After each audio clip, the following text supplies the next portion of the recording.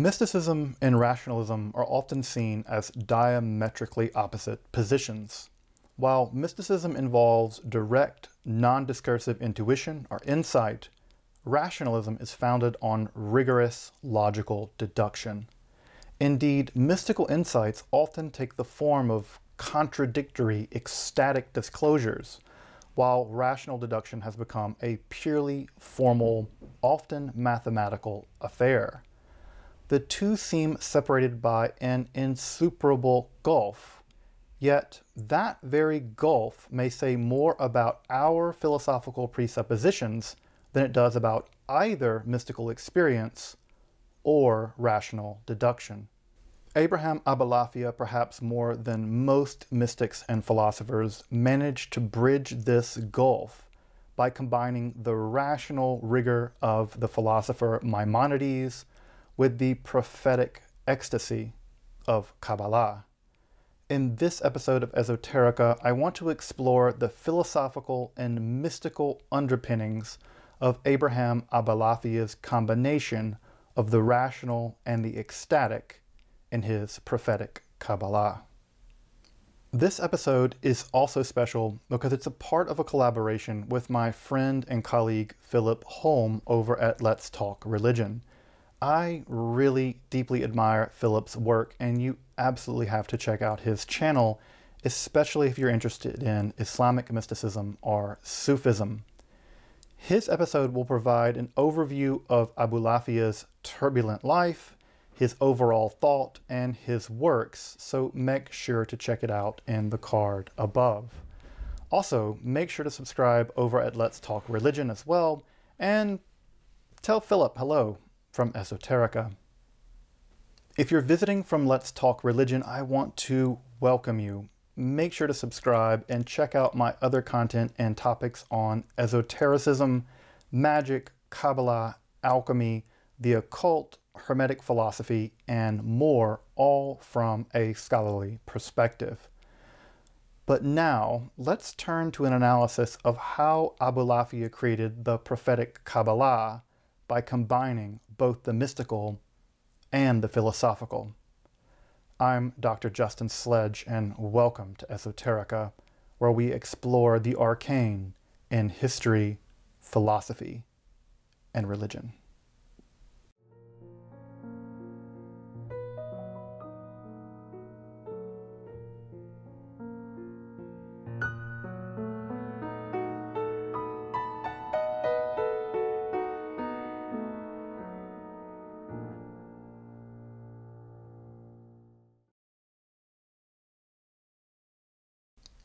Let's first get this out of the way.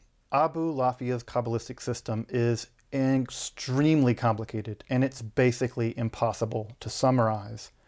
Indeed, it underwent several revisions during his lifetime as he experimented and thus improved the techniques by which he arrived at prophetic ecstasy. In short, what survives is a progressive meditation system by which one's mind and soul are increasingly purified and elevated until eventually arriving at union with the divine. Although in a very particular sense, a lot more on that in a bit. The meditative system begins with physical purification and strict religious observation, especially the wearing of tefillin, or the black boxes containing scriptures during morning prayers. This is followed by strict concentration upon Hebrew letters by writing them out in various permutations. This letter meditation is deeply influenced by the Book of Formation, or the Sefer Yetzirah, a text describing the creation of reality itself through what the text calls the 10 Sefirot Belima and the 22 letters of the Hebrew alphabet. If you want to learn more about the Sefer Yetzirah, check out my episode in the card above. Following the meditation of writing, one moves to a higher level of abstraction by chanting the Hebrew letters. This is perhaps done with music, which likely indicates Sufi influence. This is accompanied with breathing techniques and very specific head movements, which somewhat spell out these Hebrew letters. From here, one moves into the realm of the pure spiritual mind, projecting letter forms onto the astral body, or the tselem, via the imagination, but eventually passing beyond the imagination to pure spiritual intellection, and eventually to communion with the divine in the form of the active intellect. In fact, it's this concept of the active intellect that I want to focus on most in this episode, so much more about this highest ecstatic moment in a bit. As one passes through this highest stage, we're told of 4 quasi-supernatural effects that begin to unfold. Light begins to emit from the body. The body itself becomes diaphanous, as if it were made with light itself rather than having a physical form. Third, the eye of the imagination gives way to pure intellectual vision. And finally, one is gripped with ecstatic, overwhelming fear and joy. After this final breakthrough, one is given a glimpse of one's astral body, or astral double, often called the tselem, or the image of oneself, which often results in the ability to prophesy as if one were at all times at once. In the final ascent, one's spiritual intellection becomes the self-same, if only for a moment, with the divine of the agent or the active intellect. In this highest unitive moment, the visions and experiences fuse messianic power, eschatological visions, and the erotic death of the divine kiss, which culminates in the annihilation and rebirth of the mystic, as if impregnated by the divine influx.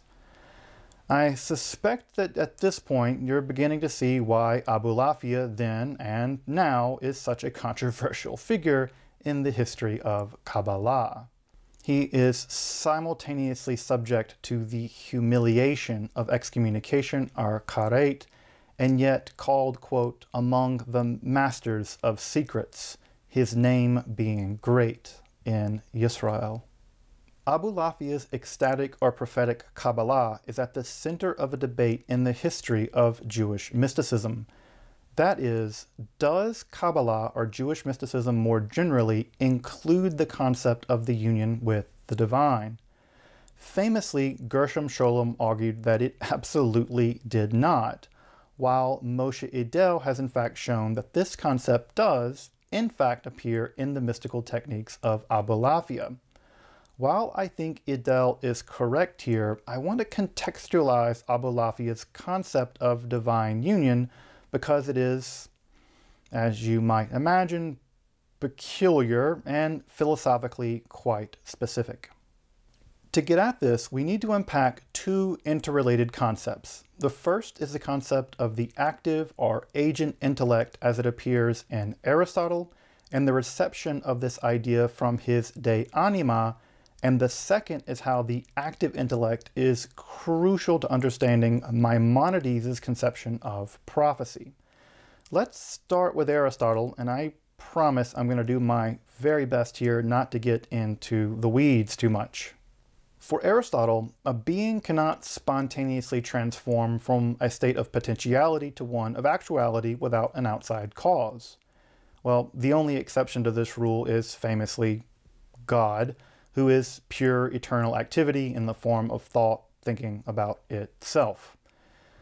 Our mind, insofar as it starts in a potential state, requires an outside agent to activate it, so to speak. This active or agent intellect is described in De Anima, chapter 3-5, probably the most obscure passage in all of Aristotle's writing, as being, quote, separate and unaffected and unmixed, but also, quote, deathless and everlasting, and is the ground of our conscious intellection, but we have no memory of it.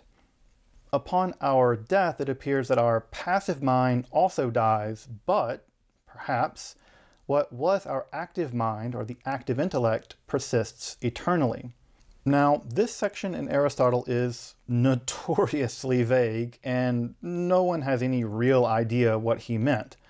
But as early as Alexander of Aphrodisias in the 3rd century, this active intellect was identified with God, and debates raged in both Christianity and especially in the Islamic world about just what the active intellect was.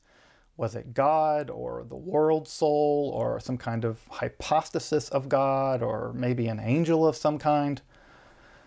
We ain't going to settle that because it ain't settleable. But the idea that the active intellect was divine in some fashion was current to the great Jewish philosopher Maimonides via Islamic philosophers, and that is where we have to turn to now. The philosopher Maimonides is so famous that there is a saying in the Jewish world, from Moses the son of Amram to Moses the son of Maimon, there arose in Israel none like Moses. Yes, he gets likened to none less than Moses, like 10 Commandments, burning bush, you know, Moses.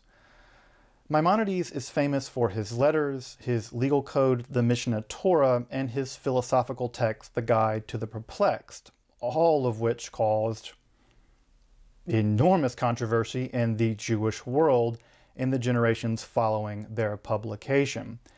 And it's also worth noting that the Guide to the Perplexed was written in such a way that Maimonides seems to have actually hidden his true opinions in the text. So it has a whole esoteric dimension despite being thought of as deeply naturalistic and a fundamentally rationalist text. At any rate, the guide is basically an attempt to help people avoid heresy, because that's nice, by carefully defining the terms used in the Hebrew Bible so that people don't think that God, literally has a body. In fact, I think he's prompted to write the Guide to the Perplexed because of a form of Jewish mysticism that precisely focused on the divine body. You can learn more about that very strange form of Jewish mysticism up in the card above. As I mentioned, the Guide to the Perplexed is famously, or infamously, naturalistic and rationalistic with traditional forms of Jewish mysticism, basically being reduced to Aristotelian physics and metaphysics. Angels become, well, metaphors, and even positive accounts of the divine nature are made into allegories. However, Maimonides' program runs into a problem when it comes to prophecy, because, without prophecy, revealed religions like Judaism kind of don't work. So what does Maimonides do? He turns to our good friend Aristotle and to the agent intellect. For Maimonides, if a person is especially rational, then the active intellect makes that person into a kind of metaphysician or a speculative philosopher.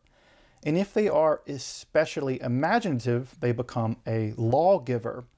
But if they are both rational and imaginative, that person becomes a prophet through the influx of the divine agent intellect. It's also worth noting that a similar position was also developed by Al-Farabi, which got him into trouble as well. I think Al-Ghazali even declared him kafir, or a non-believer, over stuff like this. At any rate, for Maimonides, prophecy is actually the dual result of a person cultivating both their rational and imaginative faculties such that they can receive the divine influx of the active intellect. Of course, the active intellect is what makes everybody able to think, but the prophetic person is, as you might imagine, incredibly gifted in this specific way. Now, I bet you're already asking the right question. How exactly does one cultivate one's rational and imaginative faculties to become a prophet? And I bet you're now seeing Abulafia's genius shining like a jewel. He sought to use the mystical Kabbalah fused with Maimonides' philosophical rationalism to create a system by which to become nothing short than a messianic prophet. It's all breathtaking in ambition, scope, and the synthesis of what should be completely impossible. The rationalism of Maimonides and the mysticism of Kabbalah. So we are wholly unsurprised to find that Abulafia was a public teacher of the Guide to the Perplexed and wrote no less than 3 separate commentaries on it. In fact, in the 3rd commentary, called the Sefer Torah, or the Secrets of the Torah, Abulafia provides 36 different Kabbalistic secrets that he finds hidden in the Guide to the Perplexed, thus transforming this arch-rational text into one of the deepest Kabbalistic secrets. To accomplish this, he applies 7 different Kabbalistic tools to transform the plain meaning of the Guide to the Perplexed into a text brimming with secrets. For instance, Abulafia shows that the Tselem and Demut are not only the Maimonidean form and intellect, which she transforms Genesis 1:26 from "let us make man in our form according to our likeness" to something like "let us provide the human being with intellect that they may reason like us." But he also reads into them both the active and the passive intellects. How? Gematria, whereby numerical equality of Hebrew letters corresponds with conceptual identity. Thus, the active intellect and the imagination, or the passive intellect, are known, and form and likeness in Hebrew both equal to 616. You can see the Hebrew and add it up on the screen if you like. This is nothing less than a Kabbalistic integration of the guide into Abulafia's mystic regime for the production of the very prophets described in the guide itself. And as I mentioned a moment ago, this is just one of 36 such secrets that Abulafia finds hidden in the Guide to the Perplexed. So, does Abulafia's prophetic Kabbalah involve union with the divine? Yes, but the divine specifically in the form of the active intellect.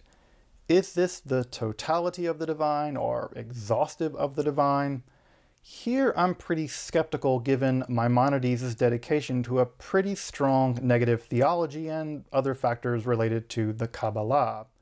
While our intellect may have prophetic union with the divine intellect in the form of the active or agent intellect seems clear from Abulafia's system.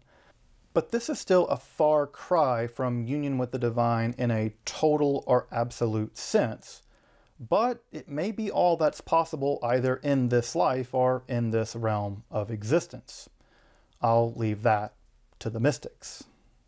Regardless, what we have in Abulafia's system is just stunning.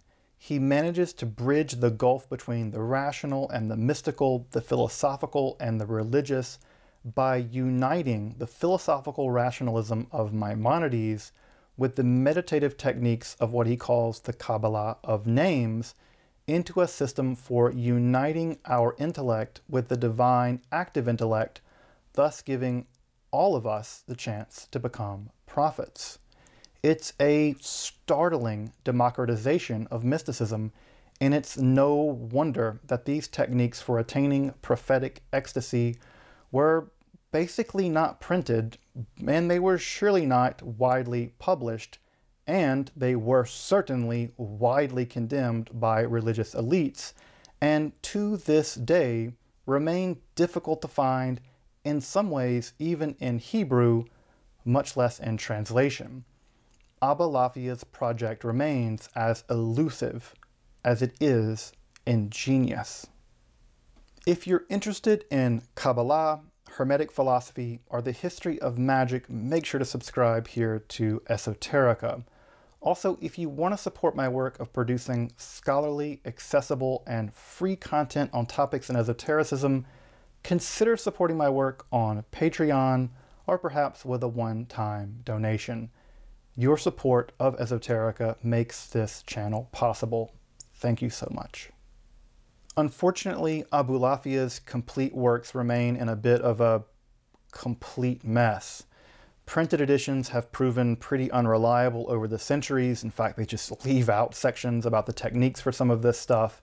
And Moshe Idel has argued that a solid scholarship has to rely on the manuscripts themselves for reliable readings.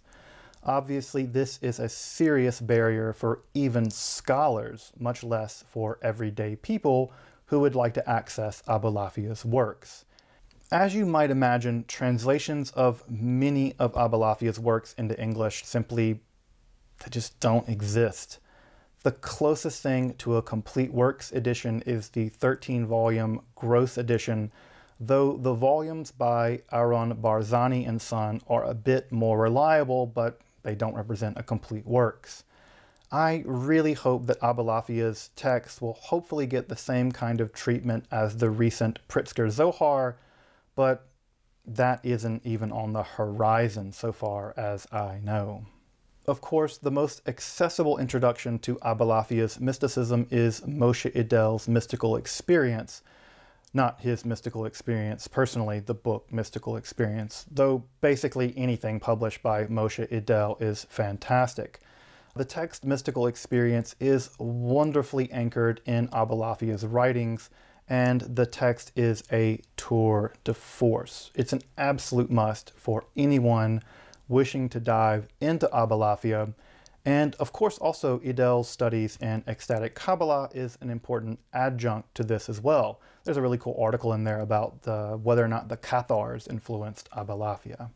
I should also mention that the standard English edition of the Guide to the Perplexed is by Pines, but also worth checking out is Kellner's volume on the relationship of Maimonides' thinking with Jewish mysticism, which argues that the guide is actually a response to the Merkava Shior Koma mysticism, which I have to say I find generally convincing.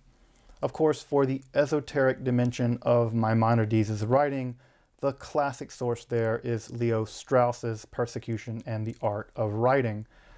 But let me tell you, that is a serious rabbit hole.